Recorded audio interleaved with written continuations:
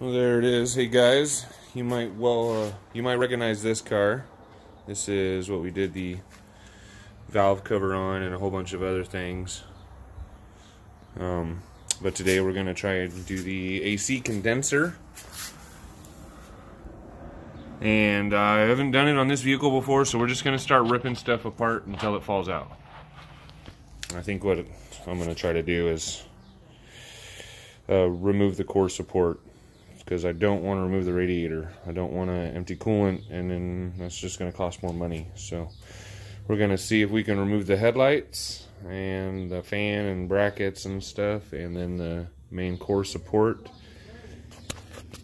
and then hopefully it'll slide right out of there. And we've got the new condenser to go in here, and we've got a whole seal kit in this box. Yeah, there it is. New caps, seals, valves. That's an expansion valve.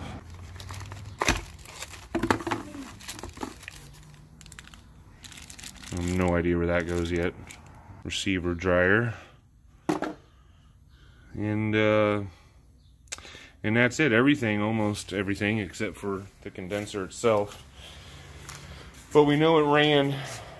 The AC did work until someone put a hole through the top of the condenser. Someone put too long a screw in here and it punctured it. So we're gonna give it a whole once over. Let's get to it.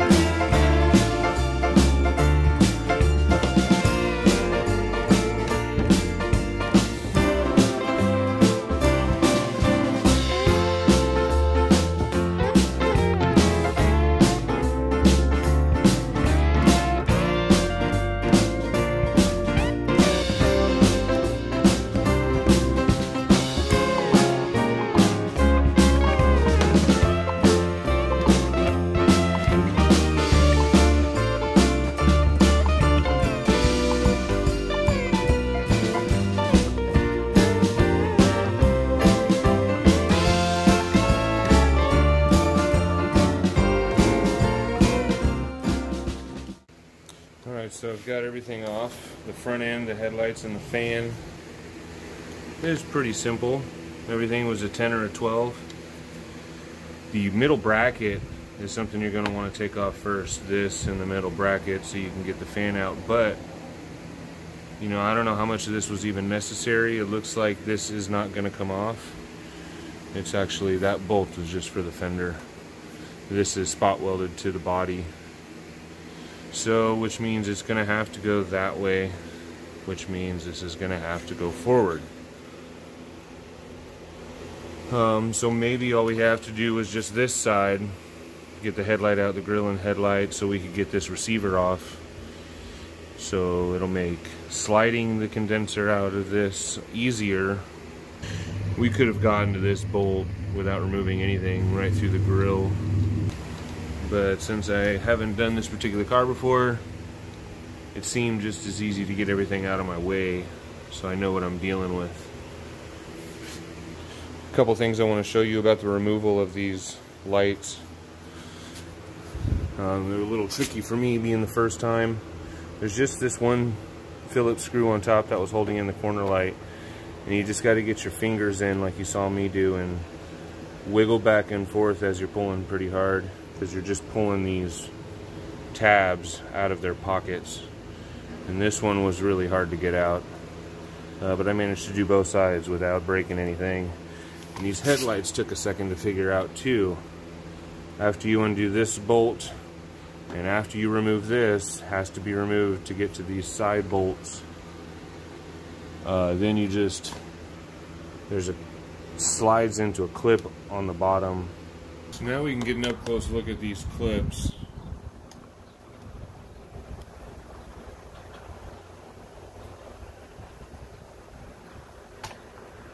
And they actually don't slide to the center. They sit in this pocket right there. So the headlight needs to come out a hair and then slid to the center first. Fan does something similar. You got to remove the latch first, then this horn and bracket to get it out of your way. But once the bracket comes off, then the fan can slide towards the center from right there and right there. Pull the plastic pins out first, then it slides out towards the center. So you come right down in here, that's a 10 mil bolt. And this has no pressure because a screw went through the top.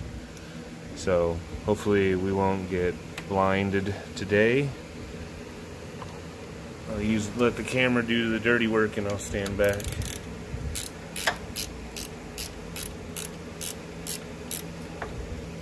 I thought the AC system in my truck was empty when I went and took the sensor off the back once, and it was not.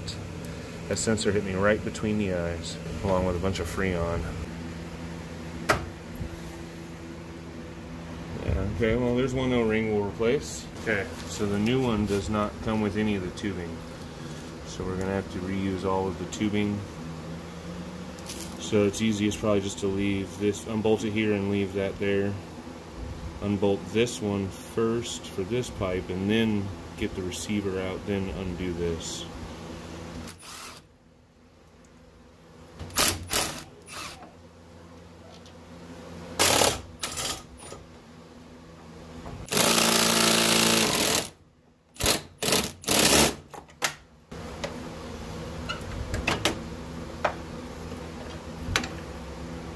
I think ideally it would be nice to assemble this outside of the vehicle, but again, I'm trying not to remove the radiator. This is a 19. Let's hope it comes loose.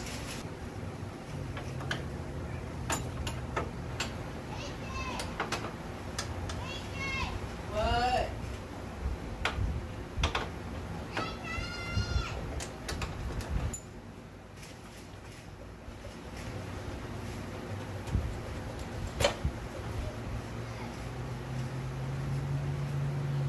There's two O-rings there.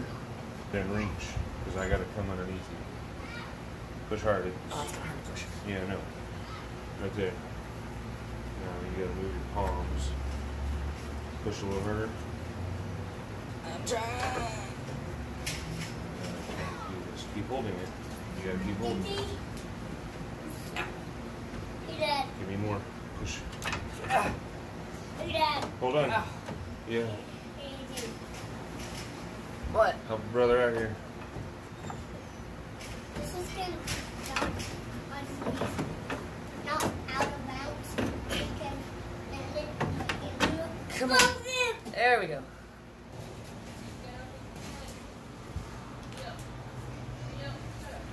I lubed these up in silicone first so they'd fall right out just like that. We'll put it right there.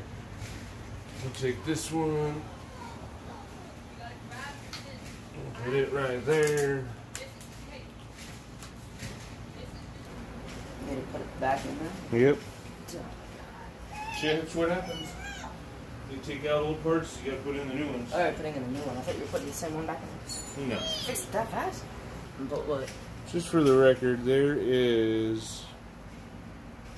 Where is it? I need my hand.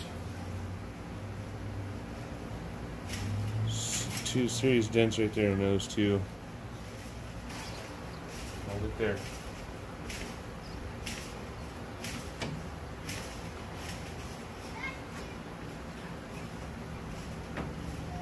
It won't go. There we go.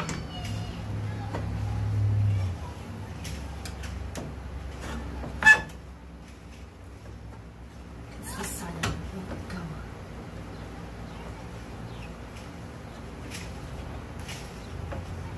trying.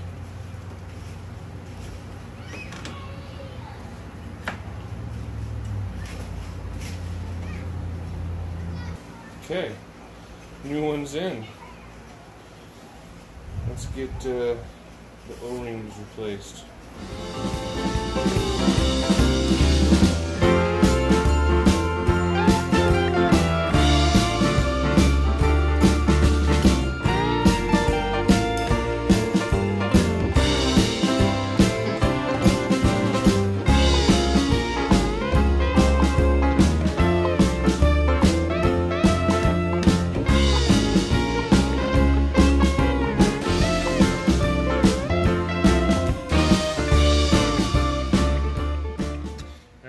In. Got the new O-rings on there from the kit. I think this is just a universal O-rings. I'm pretty sure we won't go through all of those. That's got a part number all on its own. But those are both on. I need to tighten this. Hope that's tight enough. Now we're gonna do these hoses right here for the larger O-rings.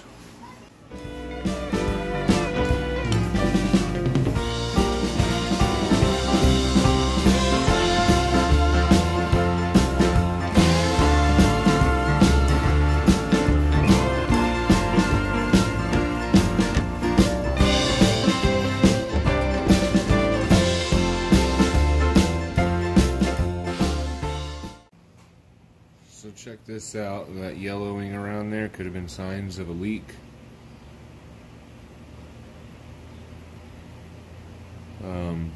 So it's a good thing we are replacing those seals after all.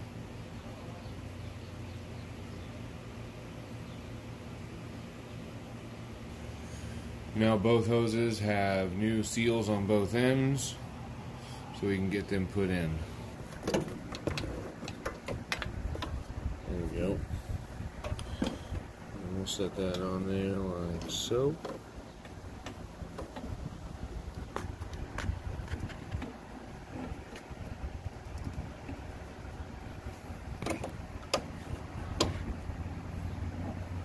Okay, we'll let this side hang free a little bit because this goes in front, but I think the other hose has to cross through there first.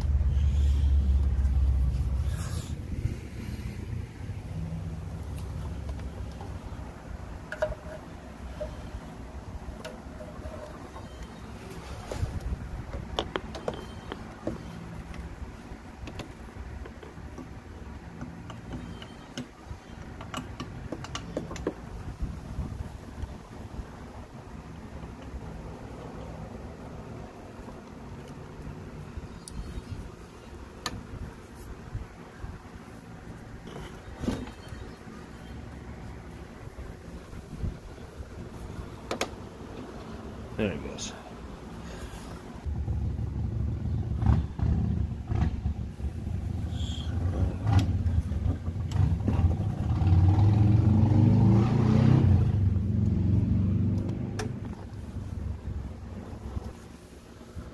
Okay, that one's in.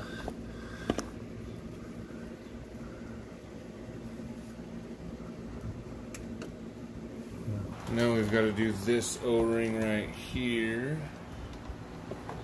Where is it? Right here. And so far it looks like there are 3 different sizes.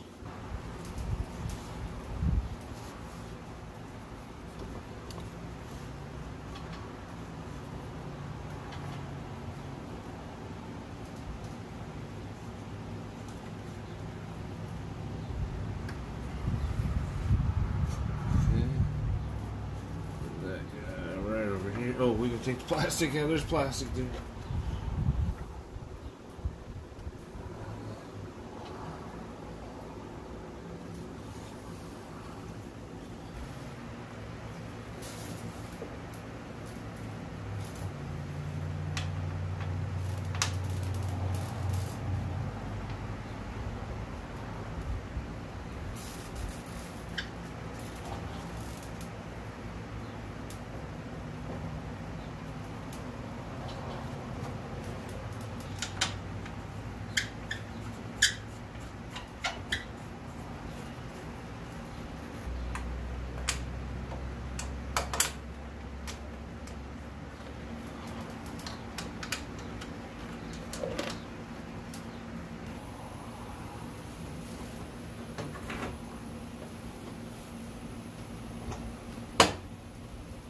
like that. There's oh, I forgot to plug them in.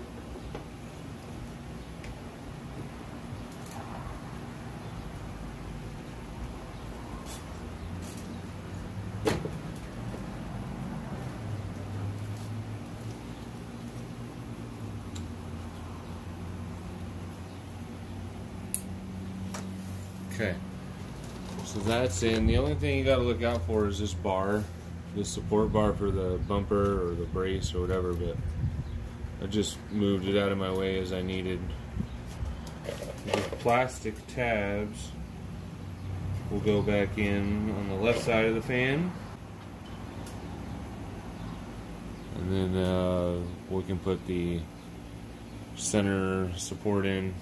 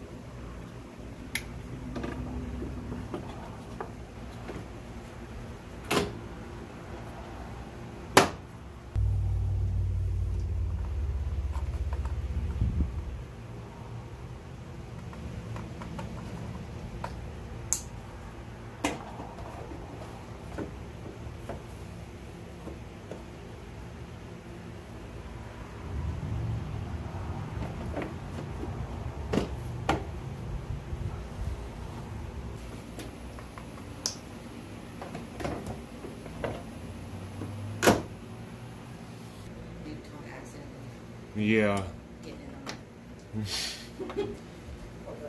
Right. Well, we're gonna get a third dog, it sounds like. It's actually one of my dogs, Tonka, the German Shepherd. It's actually one of his offspring. So it's a female German Shepherd. It's coming back to us because the owners are changing their living situation. They can't have a dog or where they're going.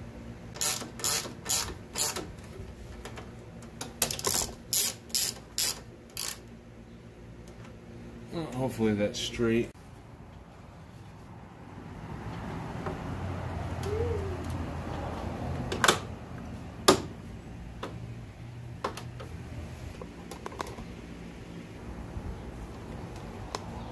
Horns on. Grill's on, headlights are in, and we just got to replace the valves over here. Next we're going to pull this valve out. And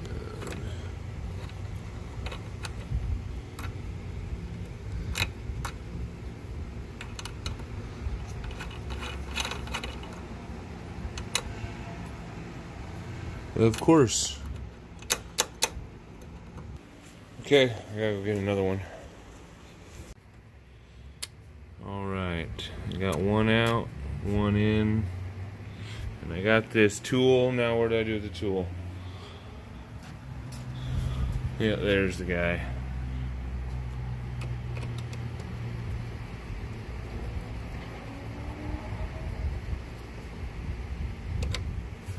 Take this one out.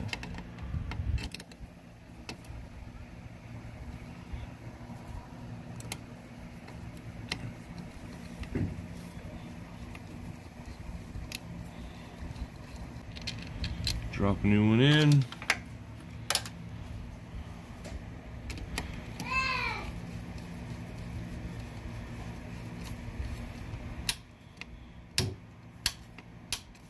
Got a clicker on it? That was weird. That's pretty fancy. New caps. Which ones? I think it's these small ones. Small one goes on the low side. Big one should be on the high side. They got these.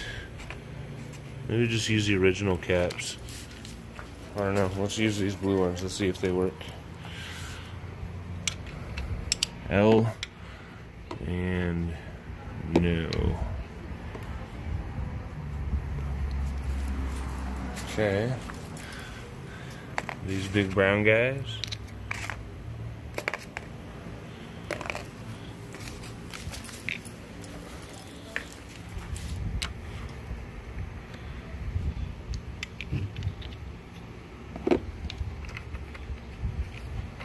That's the one.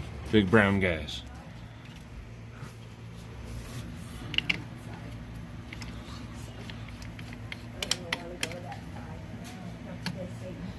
Huh. Wait a minute. I think. L. You don't want H. No, I know, but I thought because they were colored, those were the pairs. But that's not the case at all. And that doesn't thread on either.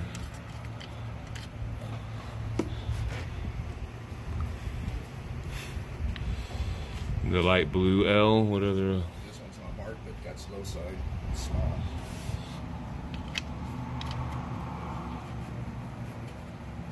Okay. Hot? No, I don't think that's what this stands for. It stands for high. There we go. Well, it's also going to be hot too if it's running. Right. And then that's going to be your cold I think I just want to use the originals.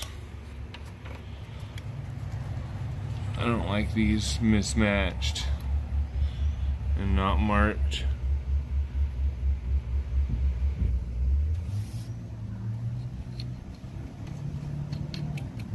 That's how it should be. Oh, those have O-rings in them. Okay, I can replace those O-rings. Let's do that real quick.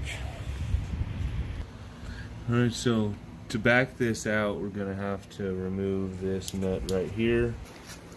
So Mike says that the expansion valve is on the evaporator inside. We're only halfway done. So I gotta tear everything apart inside.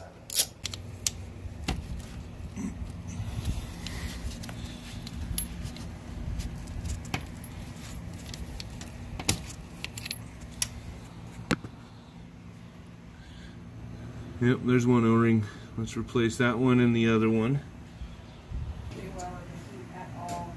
And there's the new O-rings. But before I plug them back in, we're gonna go inside and see if that's where the expansion valve is.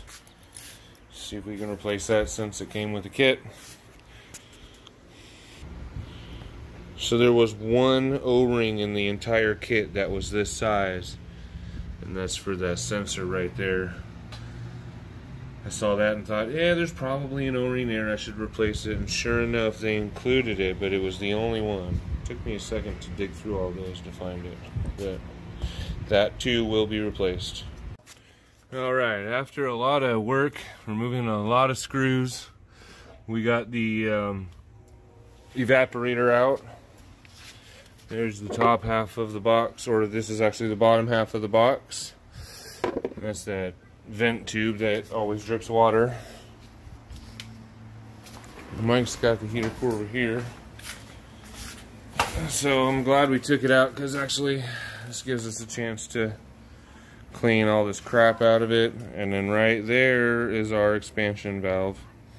That's what we got in here to do, was replace this guy. So and man, cleaning this out will be so much nicer too. Alright, so here's the new expansion valve. I put the new O-rings in it. Blew the air hose through her evaporator there. Cleaned out all the crap in her box there.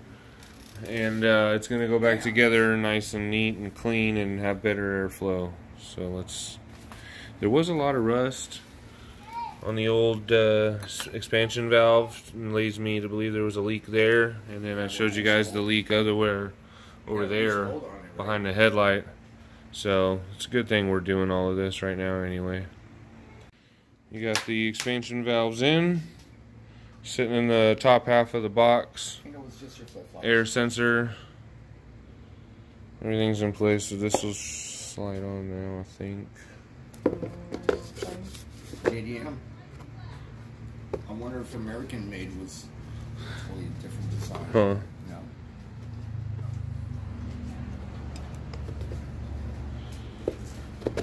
Boom. Okay, we'll throw the screws back in it, get it back up under the dash real quick. And there it is, all back together. It's in there. I did have to take the dash out, and then there's like a bunch of bolts and nuts and screws, and just take out everything you see. Pretty much everyone you see, take it out. These lines are back on and tight, so is the sensor. Mike's repositioning some stuff so they're safe. And well, I think that's going to be it for this video. We did the condenser, the receiver dryer in the front of it, the expansion valve in the evaporator under the dash, and then we did all the O-rings, everyone that we could find. We did them all, so which was a good thing, because there did look like we found a couple spots where there was evidence of leaking. So hopefully she'll be good to go. It is late tonight on a Sunday, so we're not going to be able to get this filled up with Freon today, but maybe tomorrow she'll be able to come back by and take care of it. But for now, thank you guys for watching. I'll see you later.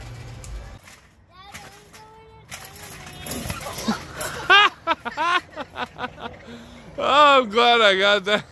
That was great. Dude, that was terrible.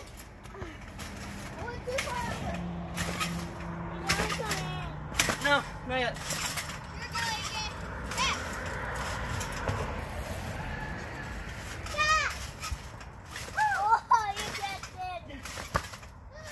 Yeah.